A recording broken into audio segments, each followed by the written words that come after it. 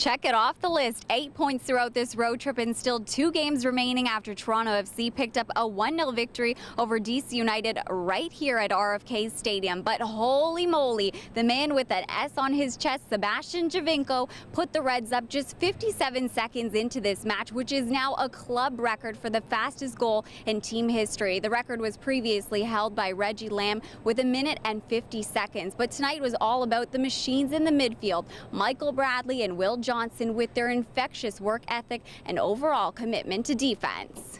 I thought the mentality was excellent when you talk about having guys who know what it takes to win these kinds of games and understanding how to get through it, how to compete.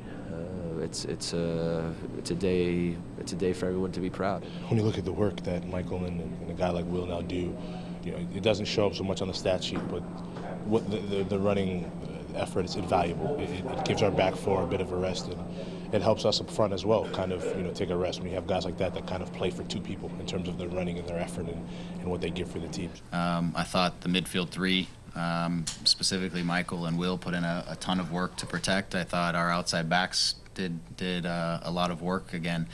I think over the course of the second half, I might be off, but I thought they put balls in dangerous areas, but they never really had any dangerous chances in the grand scheme of things. With a goal here tonight, Sebastian Giovinco just needs 6 more in order to surpass Dwayne DiRosario's all-time Toronto FC scoring record at 32 goals. And we know Sebastian Giovinco, when he has a challenge that he wants to beat, he's going to make sure that he gets it done. Head over to torontofc.ca to see all of the match highlights and post-game reaction.